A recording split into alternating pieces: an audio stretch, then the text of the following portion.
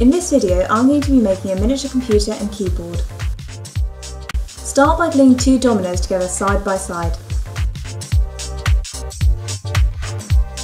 Cut a piece of reflective card and glue it onto the dominoes. Next, cut and glue a straw to the back of the dominoes.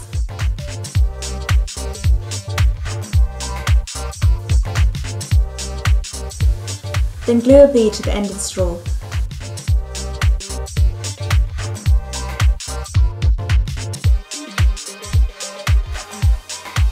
And then glue this to a large button.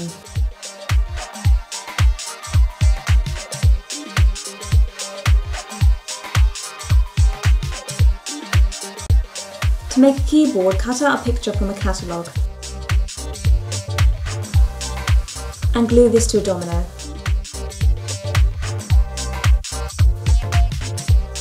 Well, I hope you enjoyed this video. Make sure to like, comment, share and subscribe. Thanks for watching guys, bye!